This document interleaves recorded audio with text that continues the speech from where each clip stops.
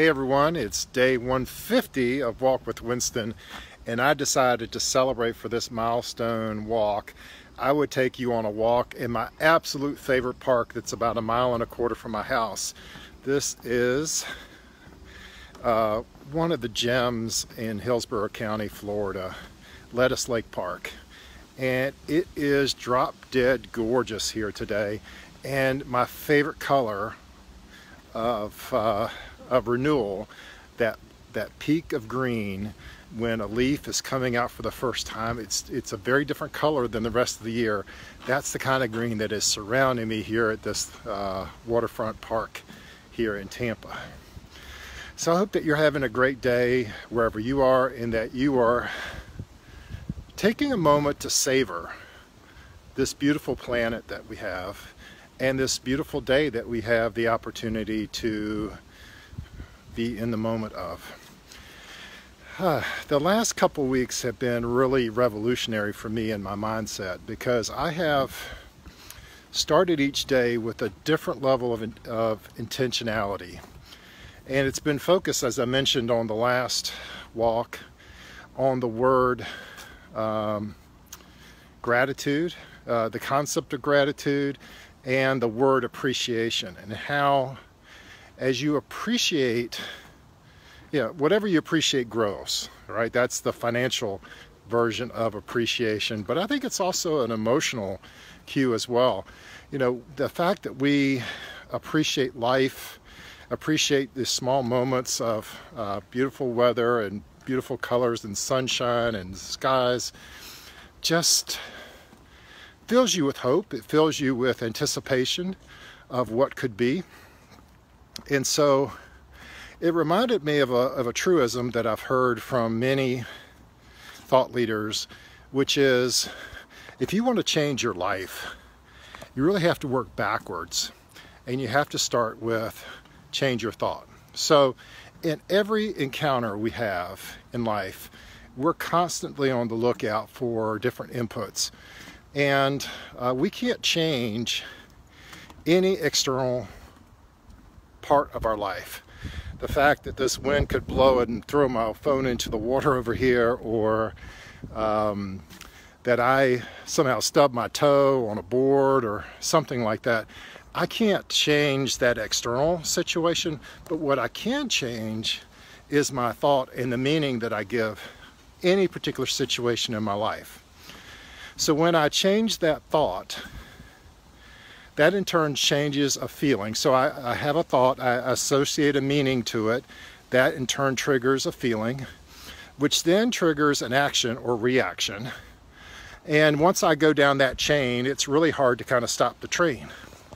But if I can take a break between the input, what's coming at me, if I can pause in that moment between the external situation and my immediate thought about it, and I reframe that thought, or I change that thought and give it a positive, empowering meaning, then my whole experience of that situation is completely and radically changed. And I've noticed this a lot over the last couple weeks as I've focused on this word appreciation, because I am seeking what I can appreciate about a particular situation. And it's made me feel so much more alive. Ooh, that's a bad, that sunset is really bad in your face there. It's given me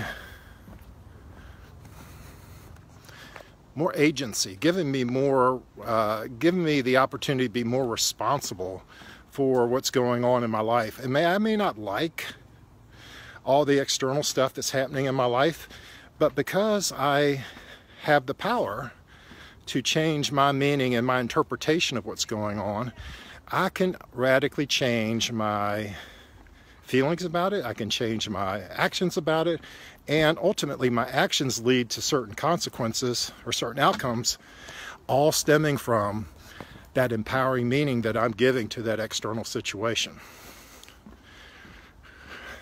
And in the last couple weeks, just starting with the idea that feeling of appreciation, Part of my morning ritual now is really taking that word and making it feel very powerful in my chest. Kind of looking at it, it's almost like a object in a sense, the way I'm viewing it. And I'm looking at it and exploring it and really incorporating it into my chest. And in doing so, it has dramatically changed my thought process in terms of saying, you know what, I don't like this particular situation, but I can see it from this other person's perspective for a change. Or, you know, rather than get into a busy cycle and say that I don't have any choice about it, I can say, hey, I can do this for a little bit and really enjoy it. Or instead of falling into my habits of kind of detaching from the world and just watching TV, I can go out for a really pretty nice walk like tonight. Well, my encouragement to all of us today is to find a word like appreciation that can serve as an emotional anchor for us and help us, as a touchstone, help us begin to rethink what's going on in our life and to put a more empowering meaning behind it. And when we do, our life is going to radically change. I'm so excited about what is in front of me. You know, I feel these big changes are afoot. And because I am tuning into those feelings are coming from an empowering initial thought of how I'm viewing the world and how I'm interpreting all the inputs that I'm facing on a day-to-day basis. Not all of them are positive. In fact, the vast majority of them could be rather discouraging at times. But because I'm choosing to interpret them with this new filter or framework, I'm seeing opportunities that I hadn't seen before. They've been here the whole time, but now I'm seeing them because I've changed my perspective. So my friends, change may be really, really simple. It may not be as hard as we think. If we can interrupt our interpretation of the world with an empowering new meaning. Give it a try for 7 days and let me know. I bet you begin to see the same kinds of things I'm seeing in life. With that, you guys have a great day. I'll talk to you again soon.